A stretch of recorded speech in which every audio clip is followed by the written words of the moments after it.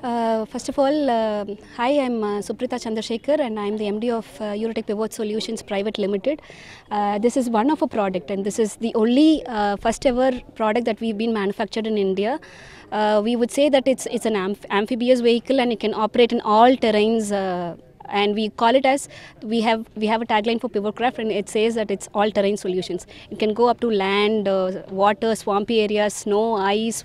So it's like all terrains. And we've got this craft specially in India. We've been trying to find out if there's any other craft that can help us in any other states of India, but we couldn't find one. And that's where we thought we should help our nation first. And that's where we thought, okay, we'll have to make in India, and we have also got it in Make in India scheme.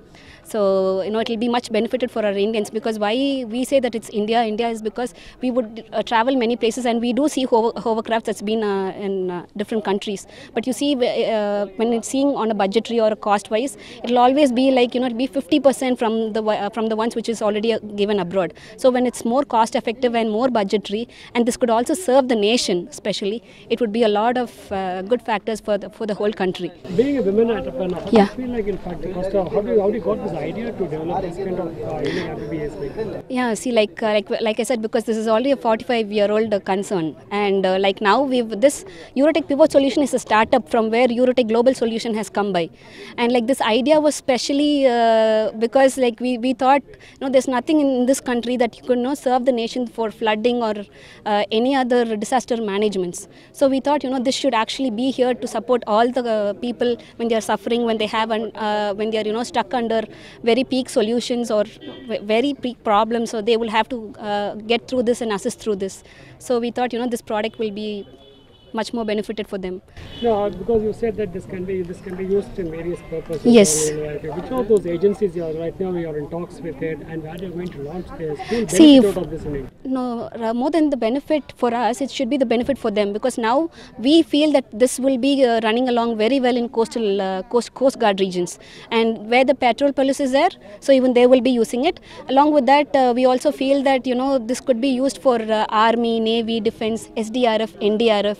So all these will be used, because we, like I said, the 4 models, not just passenger, we also have it in cargo, we have it in ambulance, we have like search and rescue, especially for search and rescue, the defense will come right here.